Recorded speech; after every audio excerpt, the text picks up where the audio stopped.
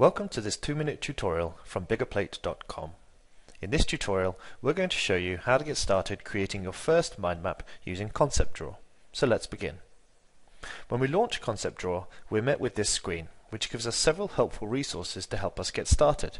But for now, we're going to jump straight in and select the New Mind Map option. The first thing to do is give our mind map a title, and we do this by clicking the central topic and simply typing our title. We're going to call this map SWOT Analysis.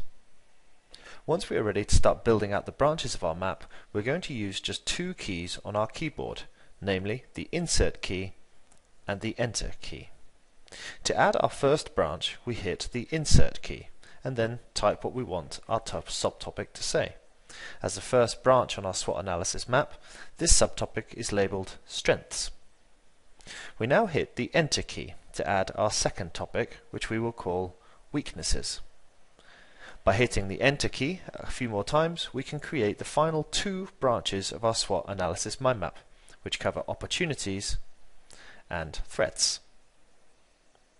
Now we're ready to build out another layer of information on our map, and once again we will simply be using the Insert and Enter keys to do so.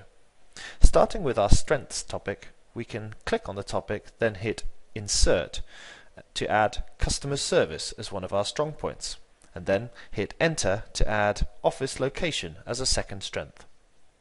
Moving to our Weaknesses branch, we might add Staffing as one of our weaknesses, and then use the Insert and Enter keys to add further detail about our staffing issues. In this example, perhaps we are missing key people or have a lack of new talent within the business. Simply by using the Insert and Enter keys, we can start to build out the detail of our other branches and, over time, build up a comprehensive SWOT analysis mind map for our organization. It's as easy as that.